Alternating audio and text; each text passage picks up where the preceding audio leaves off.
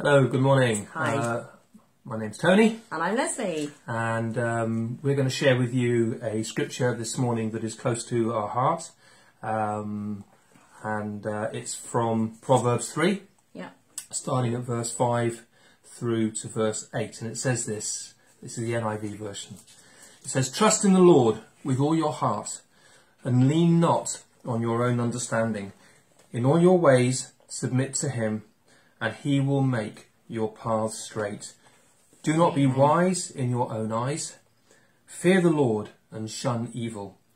This will bring health to your body and nourishment to your bones." And for us, this is a key scripture that we have come back to time and time again over the years, as we've had to face all sorts of situations, both together in our marriage, with our family, but also individually as well. And it's become, in a sense, our go-to scripture to remind us of the faithfulness of God and really where we should put our trust, not in our ability, not in our own understanding, but in the Lord. Amen. And whether we understand it or not. I can remember a number of years ago when I was 50, I had a heart attack, and many of you may know that you remember it too. Yeah. And at the time, both in a sense during the recuperation process, I had to ask God a number of times, what's this all about? Why did you let it happen? What does this mean? What are you trying to say? And whilst there was nothing clear cut, I again came back to this, which says, trust in the Lord with all your heart, lean not on your own understanding. And I had to, in a way, give it to him.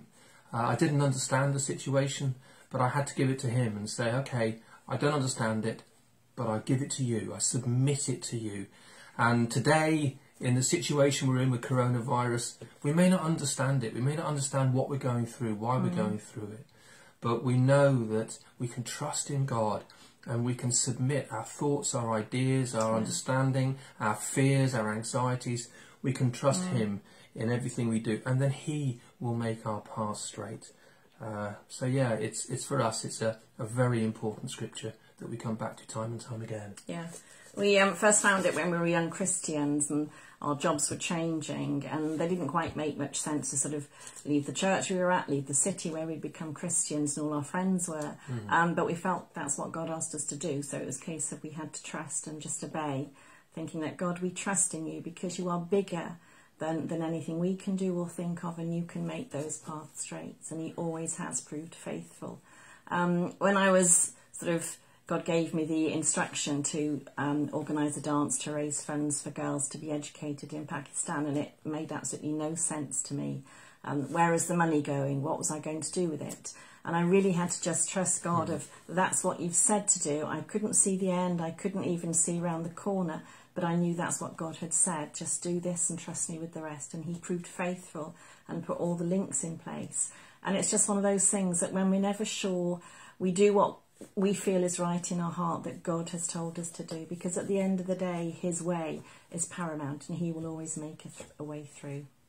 Amen. Amen. So this morning, if you've got questions, like I think we all have, if you're unsure quite what this is all about, or you're finding just life a little bit difficult at the moment with everything that's going on, let's just come back to this and say, trust in the Lord with all your heart and lean not on your own understanding.